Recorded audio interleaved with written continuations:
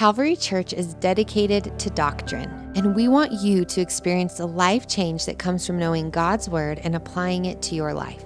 So, we explain the Bible verse by verse, every chapter, every book. This is Expound. Let's turn in our Bibles to the book of Judges, chapter 4. I said when we began this book that the book of Judges is one of the saddest books in the Bible because it is a story of failure. It is a story of a nation that at one time was one nation under God, but they have left that. They are fractured and fragmented and largely defeated. And yet, it is one of the most hopeful books because at the same time, it shows us how God can take failure and work in the midst of it.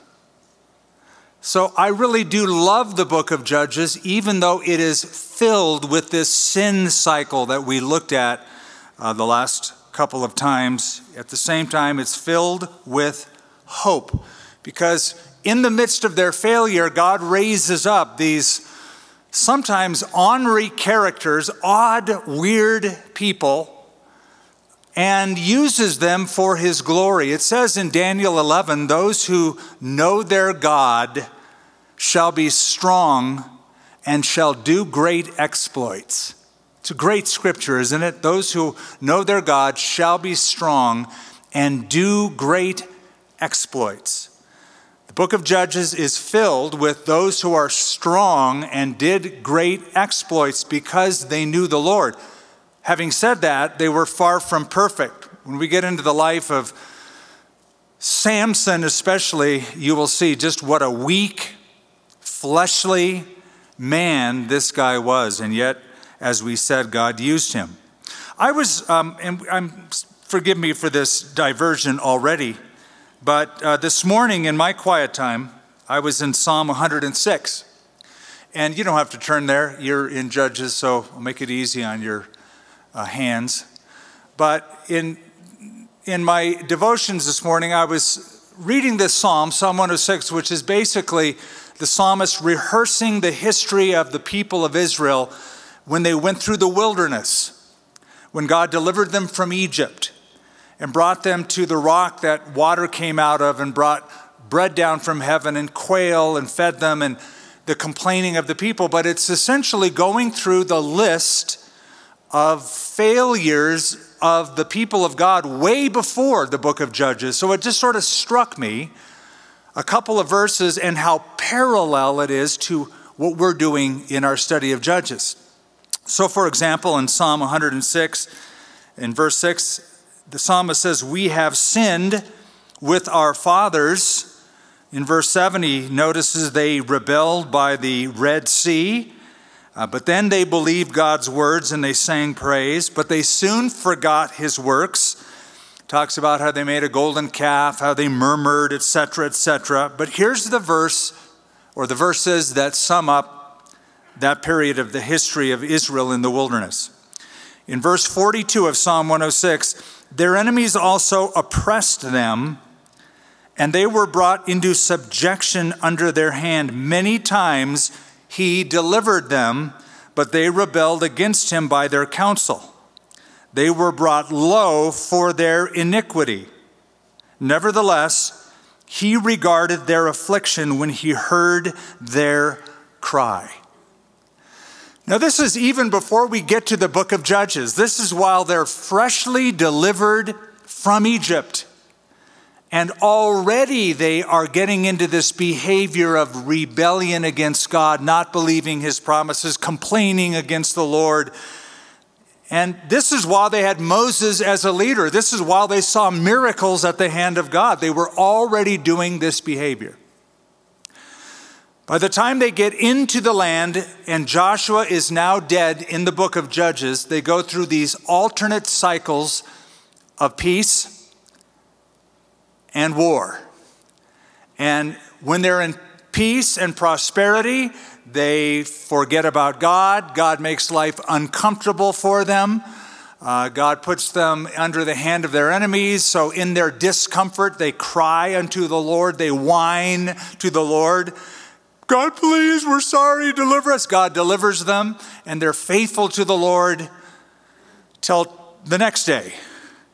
Then they forget about the Lord, and they go through this cycle over and over again. So when we left off last time, even though we dipped into chapter 4, in chapter 3, verse 30, we are told, so Moab was subdued that day under the hand of Israel, and the land had rest for 80 years. And if you recall, I said this was the longest period of peace that Israel at that time had with its enemies.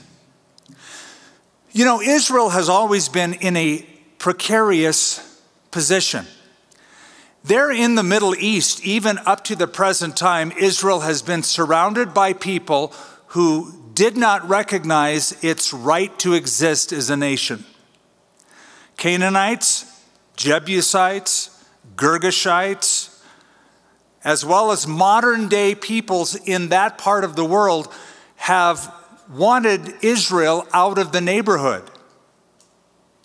Yesterday, I had a very unique privilege. I was at the White House in Washington, D.C. for a peace signing between the nation of Israel and two of its Arab neighbors.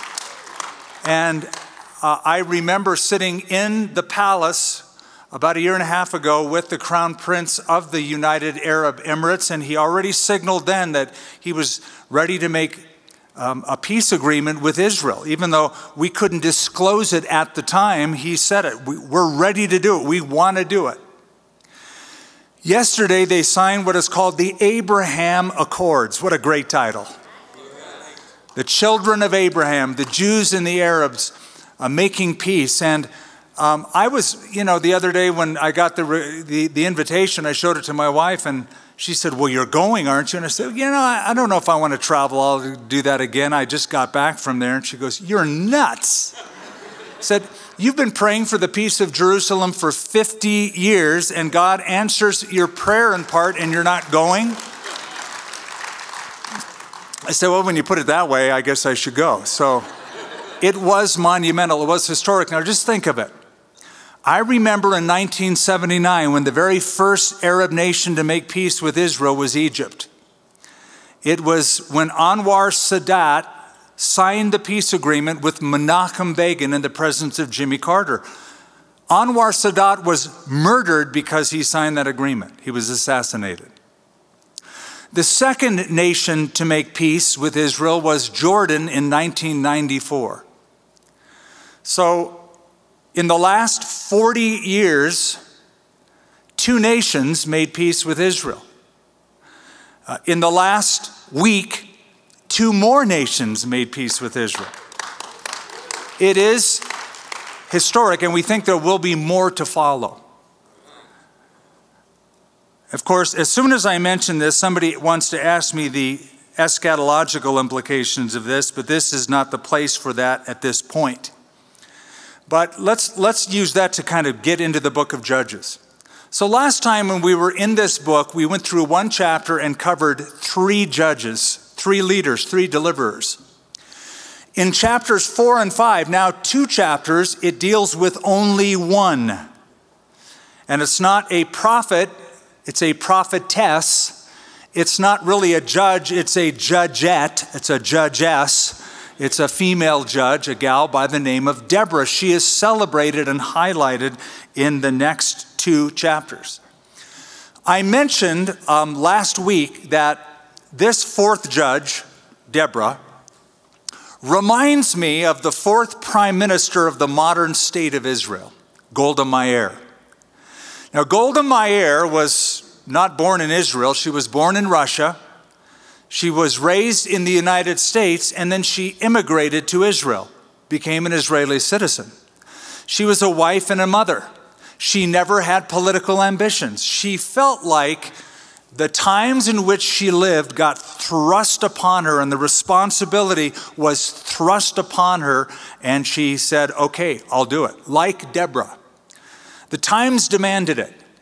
For we read in verse 1, when Ehud was dead, that is one of the judges, the one before Shamgar, when Ehud was dead, the children of Israel again did evil in the sight of the Lord. So the Lord sold them into the hand of Jabin, the king of Canaan, who reigned in Hazor.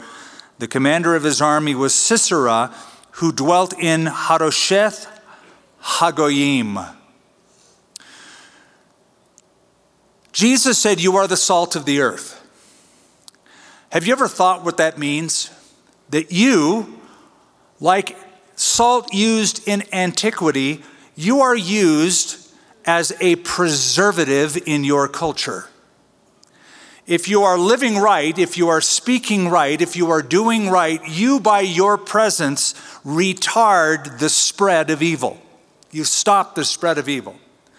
Somebody says something or does something at work and you go, "Excuse me, that's offensive to me. I don't like that." Or "This is what I believe in." You share truth and light. You are the salt of the earth. Like salt, these judges came, but when they left, the meat got corroded, started decaying. So this judge is now gone, and the people revert back to their actions. So we're told in verse 2, the Lord is behind this.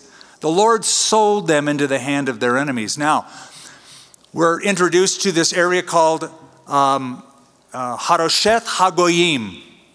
And that is an area of Israel up north in the northern parts called the Galilee.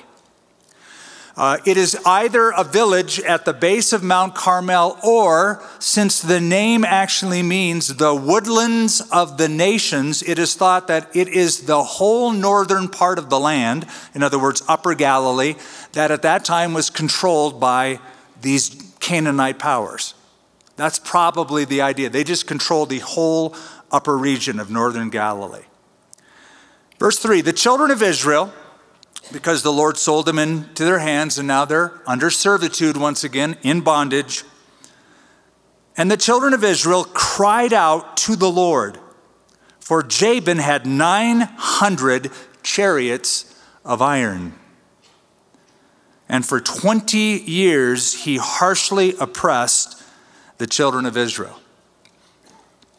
We happen to have records from the writer Flavius Josephus, who tells us that this king of Hazor, Jabin, had an infantry of 300,000 men, an army of 300,000. He had a cavalry of 10,000, and he had 3,000 chariots at his disposal.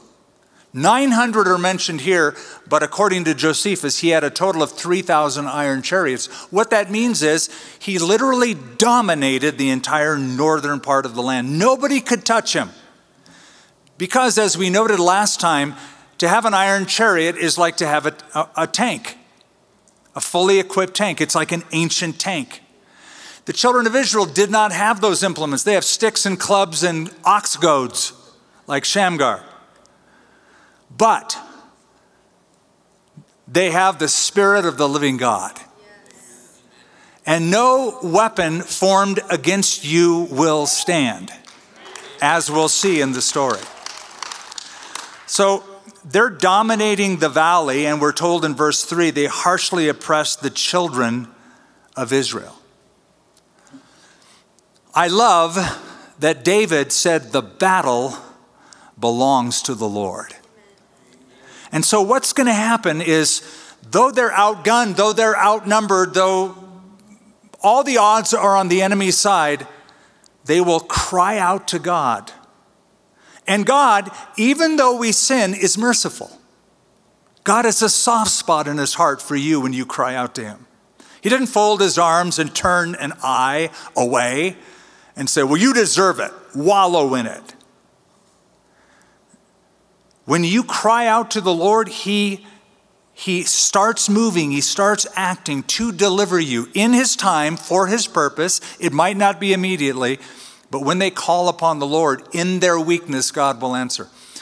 The Apostle Paul in 2 Corinthians chapter 12 said that God's strength is made perfect in our weakness. Have you ever thought about that? The weaker you are, the better off you might be. Oh, but I feel so weak. So? It's not going to be your strength in the battle anyway. You have a commanding officer that has far more power, far more strength than 900 or 3,000 iron chariots. The battle belongs to the Lord. God's strength is made perfect in weakness. So they cried out to the Lord in verse 3. Now Deborah, here's the answer. Now Deborah, a prophetess, the wife of Lapidoth, was judging Israel at that time, and she would sit under the palm tree of Deborah. I like that she sat under a palm tree, first of all. I like that, because I've always thought that palm trees are one of God's favorite trees. Not just because I grew up around them, but it says in Psalms 92 that the righteous will flourish like a palm tree. So the fact that God will contrast or compare the righteous with a palm tree means it's one of God's favorite trees. So I like that she sat under a palm tree, like her style. She's a gal after my own heart. But also that she's got one named after her. Well, where is she? Well, she's under Debbie's palm tree, where you would expect her. So she sat under the palm tree of Deborah between Ramah and Bethel, that is right in the center of the land, in the mountains of Ephraim. And the children of Israel came up to her for judgment. The name Deborah means honeybee. And I think it suits her, because she's going to sting her enemies. But she's going to provide sweet refreshment to her own people. She's going to bring back that sweetness of the land and bring them back to a place of stability. So Debbie, honeybee. Notice here that she is called a prophetess. Now, a prophet is somebody who speaks for the Lord. The Lord speaks to them to give a message to the people. Then that prophet speaks for the Lord to the people. There's a small group of gals in the Bible. They have their own special club, I suppose, because there's not many of them, of gals who are called in the Bible prophetesses. The first one is Exodus chapter 16. That's Miriam, the sister of Moses. She is called a prophetess. There's Deborah. There's a gal by the name of Huldah. Huldah in the time of King Josiah. That's 2 Kings chapter 22. In the New Testament, Luke chapter 2, there's an old gal named Anna in the temple. When Jesus comes in, gives a blessing to him, she is called Anna the prophetess. Then finally in Acts 21, there's Philip's 4 virgin daughters who prophesied. So there's not many gals who are called prophetesses, but Deborah is one of them. She's among that group. And notice that her husband's name is given. Now we have 2 chapters on Deborah. We have a mention in a verse of her husband. She is called the wife of Lapidoth. Now, I think if I were writing the story, I would say there was a guy named Lapidoth who was the husband of Deborah. Because Deborah is the famous one, not Lapidoth. You know nothing about him except he happened to be married to this really cool gal named Deborah. But I think that this shows us her place, that she understood her place, that she wanted to be known as the wife of Lapidoth, rather than her husband as the husband of Deborah. In Ephesians 5, husbands are told to love their wives as Christ loved the church. And then it says, and wives, see to it that you respect or reverence your husband.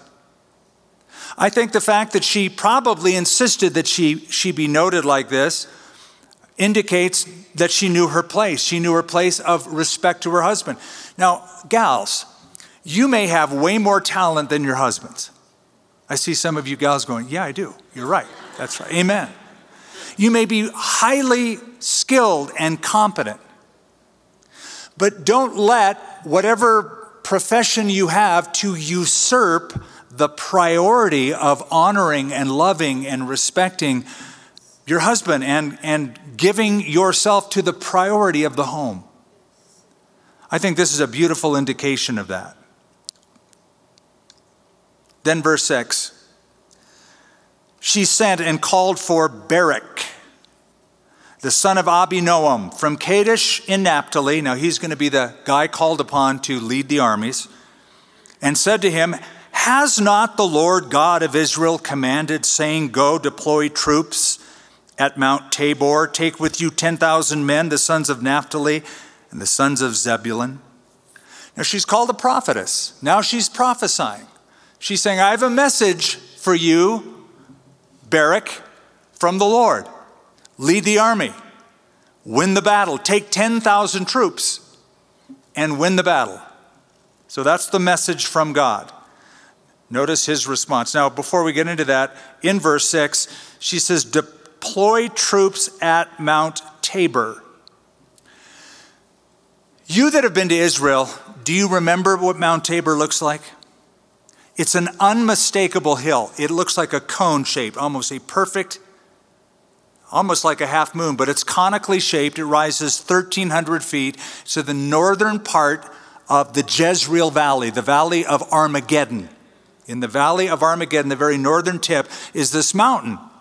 So because you got an enemy with iron chariots, you can't compete down in the valley. So there's only one place you can hide. That is the mountains. You flee up to the mountains because the chariots can't go up the hill. So if you're going to mount an attack, you're going to sweep down from the upper parts of the hills down into the valley and surprise them. That's what the Lord told him to do. And against, verse 7, and against you I will deploy Sisera, the commander of Jabin's army, with his chariots and his multitude, at the river Kishon, and I will deliver him into your hand. Cool. So that's the message from God. She's a prophetess. She's speaking for the Lord. Barak hears the message. Notice his response, this brave man. Barak said to her, if you will go with me, then I will go. But if you will not go with me, I will not go. Wouldn't you just love to have him commanding your army? Don't you just feel the confidence coursing through your veins? He's our commanding officer. You can see his flaw. He gets a message from God. He should have just said, I'm going to obey the voice of the Lord. If God said go, I'm going. If he said I'm going to win, guess what? I believe I'm going to win. But he begins to bargain with the Lord. Actually bargain with Deborah. Well, I'll go if you go. Mommy, I need my mommy. I need somebody to hold my hand. So she said, I will surely go with you. Nevertheless, there will be no glory for you in the journey you are taking, for the Lord will sell Sisera into the hand of a woman. Ouch. Then Deborah arose and went with Barak to Kadesh. Here's the deal, child of God. When the Lord wants to do something, and he wants to use you to do it, you might not feel like it. You may not want to volunteer. You may not want to get involved. And if that's so, God's work will not be stopped. If you say no to him, he's going to choose somebody else to do it. Because if God wants to do it, there's nothing on earth that is going to stop him. But then you will miss out on the blessing of being an instrument of God. So often we say, here I am, Lord, send somebody else. Isaiah said, here I am, Lord, send me. When Esther was in the palace in Persia, and there was a death edict on all of the Jews of the land, Her uncle Mordecai came in and said, "You got to go talk to the king, Esther." She was hesitating. And Mordecai, her uncle, said, "Listen, if you don't go speak to the king, don't think you're going to escape being in the palace the fate that all of the Jews in this land are going to experience." And he said, "If you remain silent, then relief and deliverance for the Jews will come from somewhere else." He was so confident that God was going to deliver his people that he turned to his niece and said, "Hey, the Lord may want to use you in this, but if you don't avail yourself to this, if you don't volunteer, the Lord's going to do it, but it's not going to come through you." But then he said this, "But perhaps you've been brought to this kingdom for such a time as this. This could be your finest hour, gal. And if the Lord chooses to use you and you say yes, then you're on the journey of your life. When you step into serving the Lord, it's the best adventure you can go on. If you say no, God's work will go on with or without you. But relief and deliverance will come from somewhere else."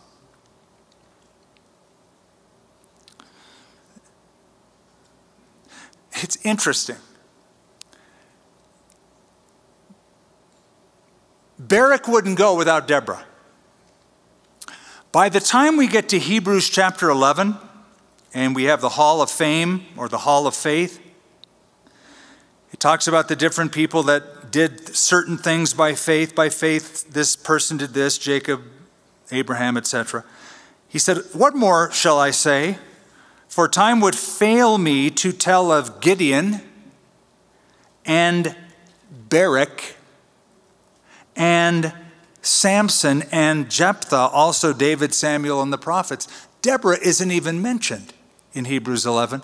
Barak is. Now, Barak did step in and he did lead the armies, but he wouldn't have gotten anywhere without Debbie at his side. Honeybee.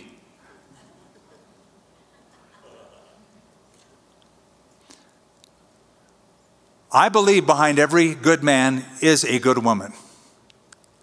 I believe my wife is my secret weapon.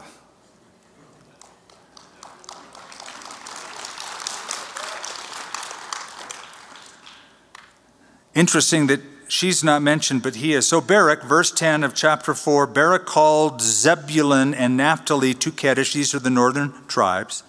He went up with 10,000 men under his command, and Deborah went up with him. Now Heber the Kenite of the children of Hobab, the father-in-law of Moses, had separated himself from the Kenites and pitched his tent near the terebinth tree at Za'anaim, which is beside Kadesh. And they reported to Sisera that Barak the son of Abinoam had gone up to Mount Tabor. Let me just call to your remembrance something happened in chapter 1 where it mentions the Kenites. Remember, the Kenites were related to the father-in-law of Moses, Jethro, and they came into the land with the children of Israel. They were living down in Jericho, and then they went and settled the lower parts of the land near Arad, down in the Negev desert, we're told in chapter 1. Evidently, one family decided, I don't want to be down in Jericho. I don't want to be in the desert. I don't want to be down in the Negev where it's hot and dry. I want to be up in Galilee. Now, I understand their way of thinking. I'd much rather be in Galilee. Once you see it, do I want to live out in the middle of the desert? Or do I want to live where it's green and lush and there's a big old stinking lake right there? That's where I want to live. So they did. And yet, it seems like these Kenites, this family of Kenites, Heber is his name, is friendly with the Canaanite armies. He's living in the land. He's known to the Israelis as well as to the Canaanites. So he has diplomatic relations with both. It could be that he was giving information to Jabin and Sisera. He seems to be that close because by the time we get down to verse 17 of this chapter, it says that he had made peace with these Canaanite peoples. It's some kind of covenant going on.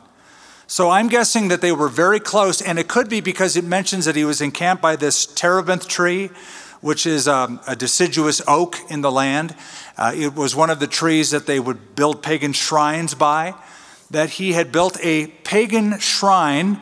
So he had sort of left Judah, left the worship of Israel, and was worshiping alongside of the Canaanites and giving vital information to the other side. Now, this proves interesting because Heber's wife is going to be a hero or a heroine in this story. She's going to be the one to give the commanding officer a splitting headache before this chapter is done. So it's interesting just to see how this plays into it. So Sisera, verse 13, gathered together all of his chariots, 900 chariots of iron, and all the people who were with him from Harosheth Hagoyim to the river Kishon. Then Deborah said to Barak, "Up, for this is the day which the Lord has delivered Sisera into your hand. Has not the Lord gone out before you?" So Barak went down from Mount Tabor. So here's the sweep, going from hiding out into the open, with 10,000 men following him. And it says the Lord routed Sisera, confounded them, confused them. They had to flee. They had to run in different directions. And all of his chariots and all his army with the edge of the sword before Barak, and Sisera, he's the commanding officer, alighted or got down from his chariot and fled away on foot. The question, if you are a careful reader of the text, is why would he do this? Why would you leave your chariot? You have the advantage when you're in an iron chariot and your enemy has ox goads and clubs. You have the advantage. You have the speed. You can get safely at a distance, use your arrows, and you can eliminate the enemy. Why would you flee from your chariot? Well, you wouldn't unless there was a rainstorm. And that's what the text seems to indicate, because when we get into chapter 5, the poetic language that she brings up is that of water coming from the sky and flooding the land. So probably what happened is when they got down into the valley, there's that brook Kishon. You can see it to this day. When you stand on top of Mount Carmel, you can see in the distance the trees that are right on the edge of the Kishon. It's really a stream. It's not much of a river. It's just a little brook of water today, but it's still there. So down in that valley, if your chariot is on dry land by that riverbed, which is typically where they would run their chariots, if it rains hard, if you get a severe thunderstorm, that little stream is going to flood. And if your chariot gets mired in the mud, you lose your advantage. And that's probably what happened. Now, I'm bringing this up because the chief god they served, the Canaanites, was whom? Baal. Baal was called the storm god. He was the god who controlled the clouds, controlled the rainfall, controlled the weather patterns. So to have a rainstorm that mired their chariots was a failure on Baal's part. Their god failed them. And now they're running for their lives.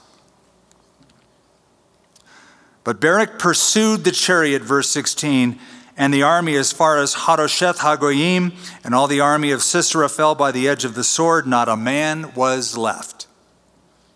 However, Sisera, remember he's the commanding officer. Sisera had fled away on foot to the tent of Yael. That's how you would pronounce it, Yael, the wife of Heber the Kenite. For, notice this, there was a peace between Jabin the king of Hazor and the house of Heber the Kenite. Perhaps, as I mentioned, he was helping out their army. Perhaps he was giving information to them because he was telling them the movement of the troops of the Israelites on Mount Tabor. Perhaps he was part of their worship system because he was pitching his tent by that terebinth tree. One commentator even suggests that perhaps he was rehoofing the horseshoes on the horses for the 900 chariot horses. and making sure that they were in good working order. So now you have the wife of this character.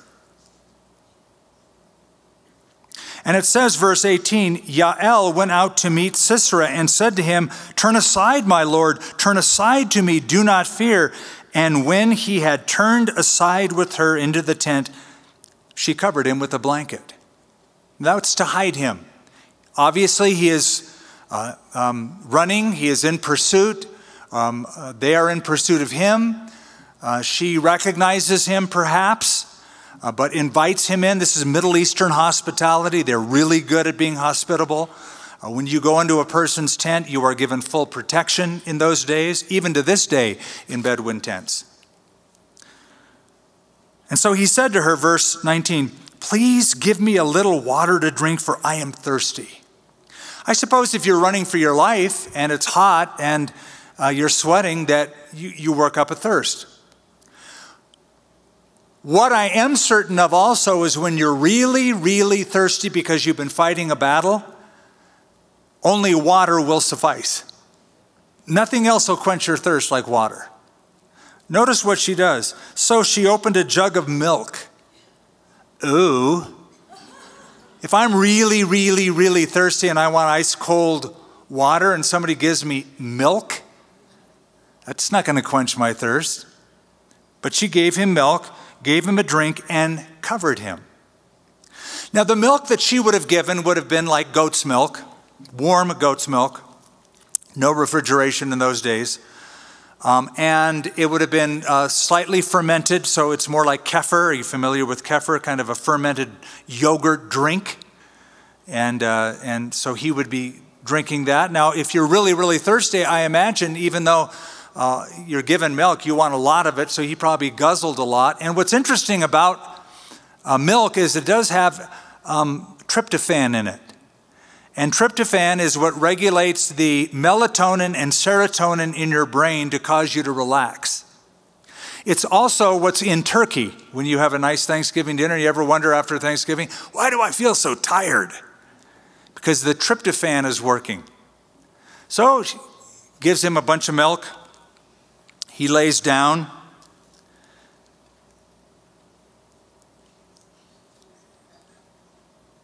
And he said to her, "Stand at the door of the tent. If any man comes and inquires of you and says, 'Is there any man here?' you shall say no." Then Yael, Heber's wife, took a tent peg, took a hammer in her hand, and went softly to him and drove the peg into his temple. And it went down into the ground, for he was fast asleep and weary. So he died. I told you this book was rated R. But what a cool story. Now she's a Bedouin woman. She is a tent dweller. She's a nomadic person in her culture. So women were the ones who kept the tents. Women were the ones who drove the tent pegs. Women were the ones who kept the animals. I've been in enough Bedouin situations and been under the hospitality of the Bedouin tribes to know just how hard these gals work. So for her to wield a hammer and a tent peg, she was good at it. She was used to it. So she saw a tent peg hanging out there. He was asleep, probably during the encounter, found out who he was. They had an agreement with the Canaanites, but also the Israelites. And for whatever reason, she obviously disagrees with her husband about how important the relationship with the Canaanites is. Because on one hand, she is very copious in her Middle Eastern hospitality, inviting him in, giving him milk, covering him up. And then when he falls asleep, I would say, to understate it, this was a breach of Middle Eastern hospitality to put a pin through the guy's head. So that's why I say he died of a splitting headache. Now, there is a thought, I just want to bring it up to you because I know you're familiar with this story, but there's a thought by a few commentators that said this probably went a little bit differently. Because conquerors had their way with women, They would use women for their own pleasure, and they would do whatever they wanted to. That for a conquering commander to go into a tent and have his way with a woman sexually was very common in those days. And obviously he breached Near Eastern hospitality, because no man would ever enter into somebody's tent unless the husband were home, unless he had other intentions. So it is thought that Yael in this tent believed that she was going to be raped when he woke up. So as an act of protection, she drove a hammer, or drove a spike into his head, killed him. Now it's funny, because I'll read different books and people, have trouble with the fact that she was not honest and didn't tell the truth. Really? That's what you have problems with in the story? What about the fact that she murdered somebody? Does that bother you? It's funny how you would even have that discussion about her honest intentions and communication when she nails a guy with a tent peg. And so it says, in a very understated economy of words, so he died. I guess so. And then, verse 22, as Barak pursued Sisera, Yael came out to meet him and said, "Come, I will show you the man whom you seek." And when he went into the tent, there lay Sisera dead with a peg in his temple. On that day, God subdued Jabin, the king of Canaan, in the presence of the children of Israel, and the hand of the children of Israel grew stronger and stronger against Jabin, the king of Canaan, until they had destroyed Jabin, the king of Canaan. Now, I want to bring something to your attention. Go back to verse 9, when Deborah speaks to Barak. And she says, "Surely I'm going to go with you in this battle. Nevertheless, there will be no glory in it for you in this journey that you are taking, for the Lord will sell Sisera into the hand of a woman." Deborah wasn't speaking about herself. Remember, she's a prophetess. She may have thought she was speaking about herself, but what she was doing was prophesying that Sisera is going to die at the hand of a woman named Yael. So the fulfillment of her prophetic utterance in that verse is in the killing of this commander by this woman in the tent. There's something else you need to know, that to be killed by a woman in those days, I think you can imagine this, is like the ultimate disgrace.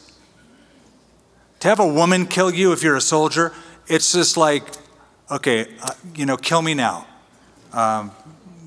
Don't let anybody know this. So turn over to chapter 9, just for a moment. This just takes a second. It's painless.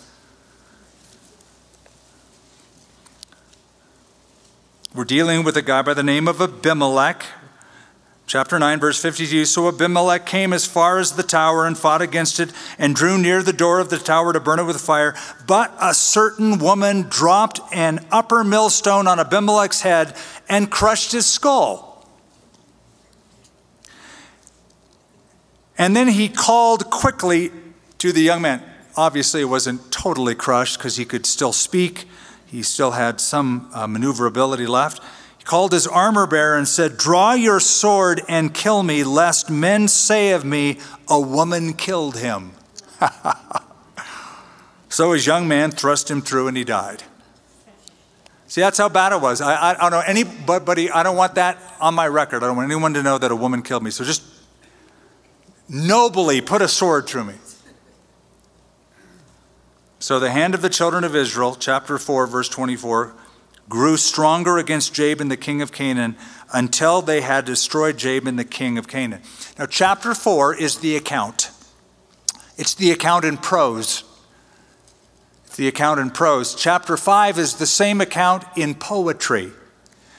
This is a song. These are lyrics to a song composed by Deborah, probably sung by her and perhaps Barak.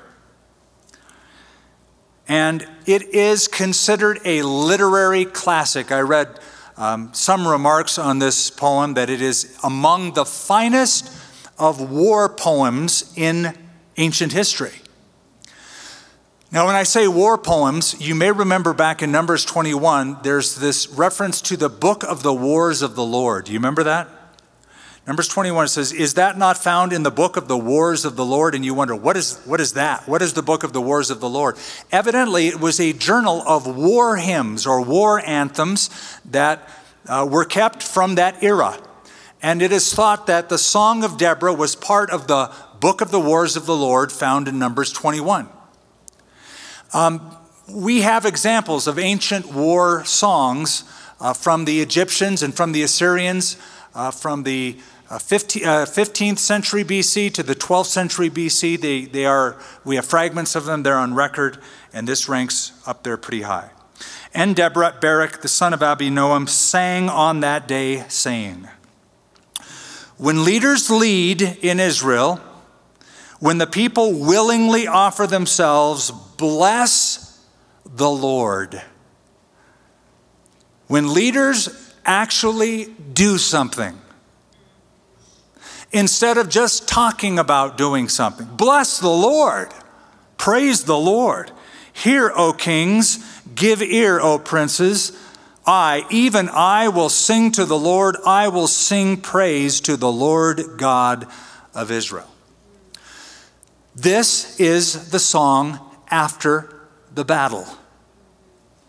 Learn to do this. Learn after you get through a time of harrowing difficulty, personal battle, trial, temptation, to pause and worship the Lord. Thank the Lord. Write your own worship song, if you will. I think you should do it before a battle. I think you should do it during a battle. I think you should do it after a battle. Joshua did it before a battle. He saw the captain of the Lord's host. He took off his shoes. He bowed down and he worshiped. Joshua chapter 5. Deborah does it after the battle, and I like that. See, in America, in the United States, when we pray for food, when do we pray for our meal? Before the meal. Lord, bless this food and the nourishment of our bodies. We rattle something off. Amen. Makes us feel good about what we're going to do, and we chow down. Not the Jews. The Jews have been instructed not to pray before the meal, but to pray after the meal. It is still a practice to this day. It's called Birkat Hamazon, or the prayer, the blessing after the meal. And it is quite elaborate. But the idea is from Deuteronomy chapter 7, where it says, when you enter the land and you have eaten and you are satisfied, then you shall bless the Lord your God. So they take that text very literally, and they said, I guess God wants us to pray after the meal. So I think it's a good practice. You ate your food, and then you say, Lord, man, that steak was awesome. And thank you for providing those potatoes along with it, and you know, whatever you want to pray for. And then maybe pray for relatives and pray for concerns that are going on. But I like the idea of praying not just before, but especially after a battle. The Lord is delivered, and you pause and you praise and you thank him for it. Lord, when you went out from Seir, verse 4, when you marched from the field of Edom, the earth trembled, the heavens poured, notice this, the clouds also poured water. The mountains gushed before the Lord, this Sinai before the Lord God of Israel. He's sort of rehearsing what happened in the book of Exodus when there was lightning and thunder with the giving of the law of Moses back in the book of Exodus. And he's equating that, comparing that great period of their history, the giving of the law, the quaking of Mount Sinai, with what happened that day of the battle at the Kishon, when the heavens opened up. That's why I believe that there was a rainstorm that broke out and mired the chariots in the mud. The clouds poured water, the mountains gushed before the Lord. Verse 6, in the days of Shamgar, the son of Anath. So this is the only other mention of Shamgar. There are only 2 verses in the Bible that mention him. One is chapter 4 and this one in chapter 5. In the days of Shamgar, the son of Anath, in the days of Yael, the highways were deserted and travelers walked along the byways. Why would they do this? They were scared. They were afraid. They didn't want to go downtown on Central and walk around at night. It wasn't safe. They were defunding their police. So people didn't feel safe to get out and about because of the bandits, the riots. So they had to find the back alleys so that they would be protected. The village life, it says in verse 7, ceased. It ceased in Israel until I, Deborah, arose, a mother in Israel. We don't know if she meant this literally or figuratively. I think it was both. I think like Golda Meir, who was a wife and a mother, whose circumstances were thrust upon her and she took the job as the 4th prime minister. I think that Deborah was a wife of Lapidoth and she had children. They're not mentioned. They're not important to the narrative of the story. So she was a mom. She was a wife. But she became a matriarchal figure to the nation, a mother in Israel. Now, never underestimate the role of a mom. There's some pretty famous moms in the Bible. Hannah, the mother of Samuel. Elizabeth, the mother of John the Baptist. Eunice, the mother of Timothy. Deborah, the mother of whatever her kids were named, a mother in Israel. Somebody once said, no nation is greater than its mothers, for they are the makers of men. I love the Jewish proverb. The Jews said, God couldn't be everywhere, so he made mothers. Of course, God can be everywhere, but the point is that God's presence often shows up through mom. I can attest to that. Verse 8, you would read it and you would miss really the most important part, and that is the beginning. They chose new gods. That's where the trouble began. They got tired of the Lord. They got tired of worshiping. They got tired of Bible study. They got tired of the same old, same old. So they chose new gods. Then there was war in the gates. Not a shield or a spear was seen among 40,000 in Israel. Wow. Get 40,000 together and you couldn't find a shield. My heart is with the rulers of Israel who offered themselves willingly with the people. Bless the Lord. The poetic picture she is painting is that the people of the land were so demoralized by this time, they didn't even bother getting weaponry, didn't bother making a sword or getting a shield. And it's all because they chose new gods. Once you start marginalizing the Lord, and some of you may be guilty of that. Book of Revelation, the Lord Jesus said, I have something against you. You have left your first love. When you leave your first love, it's going to end in frustration, even depression. And in that frustrated state, because you've chosen new gods, you're not worshiping the Lord like you once were. You find yourself very vulnerable. Maybe this is why. So she goes on to say, speak, you who ride on white donkeys. Those were especially prized by the wealthy and by rulers, who sit in judges' attire and who walk among the road. Far from the noise of the archers among the watering places, there they shall recount the righteous acts of the Lord, the righteous acts for the villagers in Israel. Then the people of the Lord shall go down to the gates. Now, what you're going to read following is she talks about those who were faithful in the land and those who were unfaithful in the land as participants in the battle. That is, some said, I'll go, I'll fight. that her example and Barak's example inspired many others to do the same, while others didn't lift a finger, just watched others fight. And so she calls them out. Awake, awake, Deborah, awake, awake, sing a song. Arise, Barak, lead your captives away, O son of Abinoam. In other words, she begins with the leaders because they inspired the people to get into the fight. Then the survivors came down, the people against the nobles. The Lord came down for me against the mighty. From Ephraim were those whose roots were in Amalek. After you, Benjamin. She's going to go through the tribes who got involved. With your peoples from Machir, it's way up north, half tribe of Manasseh on the west side of the Jordan. From Machir, rulers came down, and from Zebulun, those who bear the recruiter's staff. And the princes of Issachar were with Deborah. As Issachar, so was Barak, sent into the valley under his command among the divisions of Reuben. There were great resolves of heart. Why did you sit among the sheepfolds to hear the pipings for the flocks? The divisions of Reuben have great searchings of heart. Gilead stayed beyond the Jordan.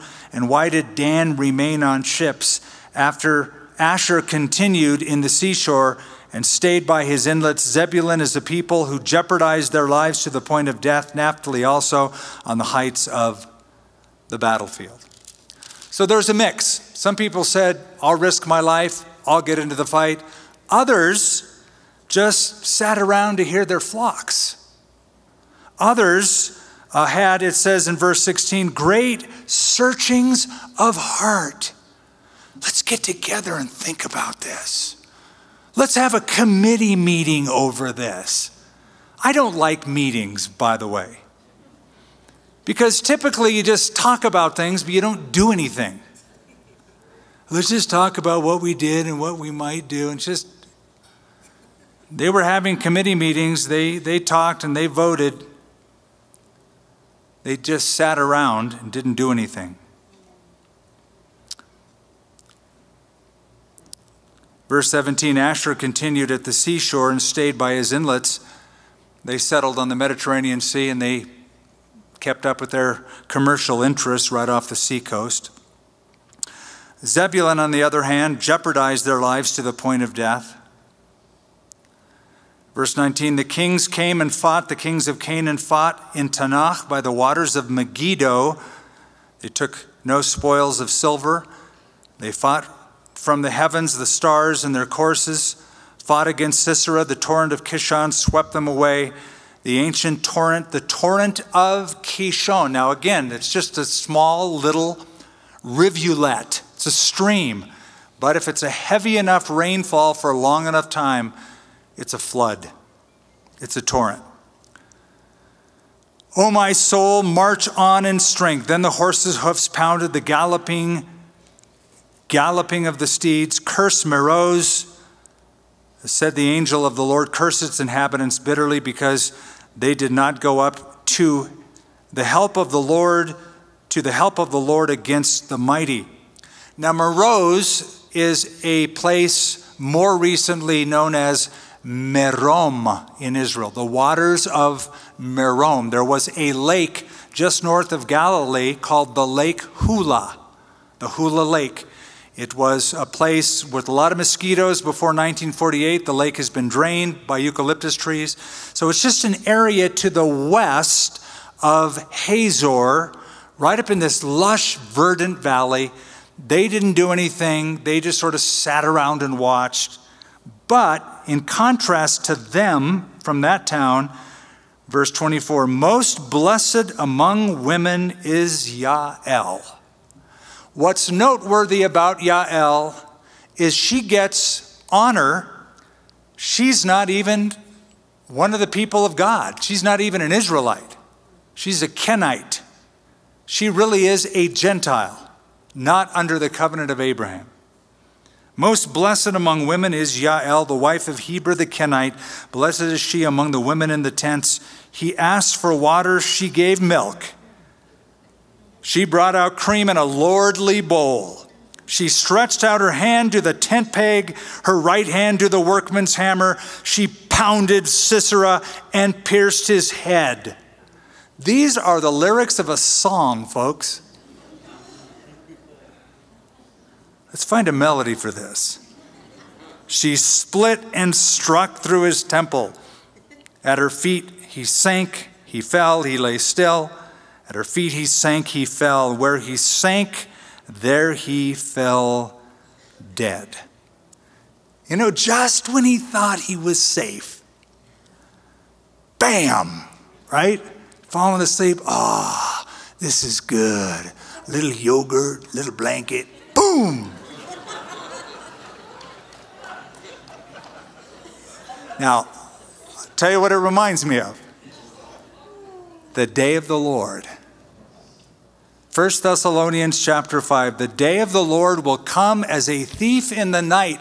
And when they say peace and safety, then comes sudden destruction. Just like that tent peg. If you're not right with God, get right with God, because that peg of judgment is coming your way. And the Apostle Paul said it's going to be like a woman in labor. You women know that, what that's like. I can only talk about it. I've only seen it. I have not experienced it. The mother of Sisera looked through the window and cried out through the lattice, "Why is this chariot so long in coming? Why tarries the clatter of the chariots?" Her wisest ladies answered her. Yes, she answered herself. Are they not finding and dividing the spoil, to every man a girl or two? For Sisera plundered, plunder of dyed garments, plunder of garments embroidered and dyed, 2 pieces of dyed embroidery for the neck of the lute. In other words, your son's taking so long because he's enjoying the spoils of war. Thus, let all your enemies perish, Lord.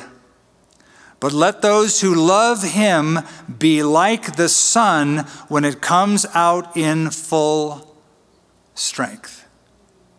Beautiful way to end it. Let those who love him be like the sun. My prayer for you is that you will be like the sun. Didn't Jesus say, "You are the light of the world"? Don't hide your lamp under a bushel. So shine your light that men may see it and glorify your Father who is in heaven. May we shine brighter and brighter and brighter. So the land had rest for 40 years. There's 3 types of people. There's those who make things happen. There's those who watch things happen. And then there's those who have no idea what's happening.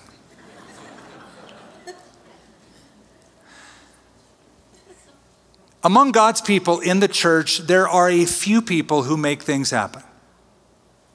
There's an awful lot of people who watch things happen. God will keep a record like she kept a record, like Deborah and Deborah kept a record of those tribes who got involved and those who didn't. The Bible says that we'll all stand before the judgment seat of Christ, and we all build our lives, some out of gold, silver, precious stones, some out of wood, hay, and stubble, and we'll be judged according to what we do with what God has given to us. Now, this is one of the reasons why church is essential. Why you can't just go on watching it through a tablet or a computer. It demands involvement of some kind. It demands service of some kind. You can't just watch somebody else doing something. You have to get involved in serving God's people. It's essential that we do that. We're not healthy until we do that. So as we get back to normal, part of getting back to normal is finding creative ways to serve one another and not just becoming a consumer mentality, consuming the media, getting it to us, okay, I got my fix, I'm fed this week. Great. How are you serving? What are you doing? How are you in the battle? Make things happen by God's glory, by God's goodness. Use your gift for his purpose. Father, thank you that the battle is the Lord's. It doesn't depend on us, but we are part of it and we are involved. And we want to say, here I am, Lord, send me, send us. Not send somebody else, but use us. And show us during this time, Lord, as we are facing mandates and masks and government, this and that, how we can obey you and be the church and serve one another. By your grace, for your glory, in Jesus' name. Amen. For more resources from Calvary Church and Skip Heitzig, visit calvarynm.church. Thank you for joining us during this teaching in our Expound series.